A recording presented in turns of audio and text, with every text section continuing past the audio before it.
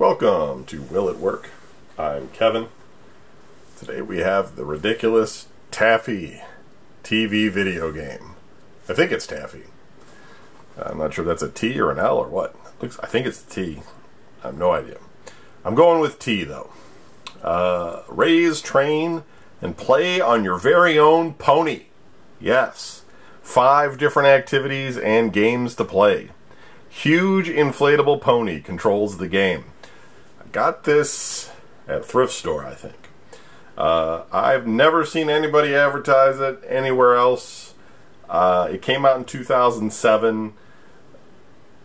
I don't know if you've ever seen anybody else's video game collection have one of these, but here we go. We got the Taffy. Now, I do know that there's some Barbie ones out there. There's some like Barbie Dance and things like that, you know. There are some TV games for girls that existed, but this one's probably the most ridiculous. It does come with this big pony with that moppy hair and this controller, and it's a TV game. We're not going to play it, even though it is open. I'm not blowing this pony up. You kind of have to, because the reins on the unit itself have some motion control. And the box is very rough. I can pop that out a little bit there. Go.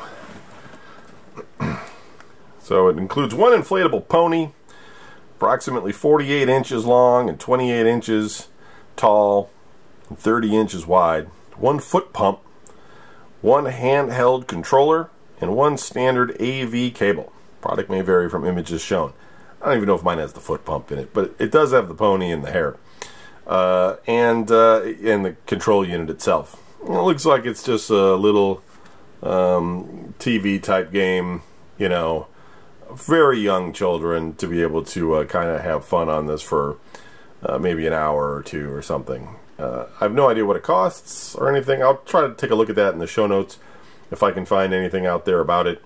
But it's just your standard TV game, but it does have motion control, so it was sometime around Wii, when the Wii came out, and was probably trying to capitalize that on discount stores like a Big Lots or something. I don't think this was in like any kind of mainstream stores, and it just came and went. It's one of those type of things. But it's never been open. It's still sealed in the plastic and everything, the control unit. So even though this box looks like it's been kicked around and crushed, I mean, I got it for a song. I mean, I think I paid like $1 for it. But it's all here, so we're not going to turn it on or anything and try it out. Nobody wants to see this, right? But we'll add it to the collection. It's one for the count. Thanks for watching.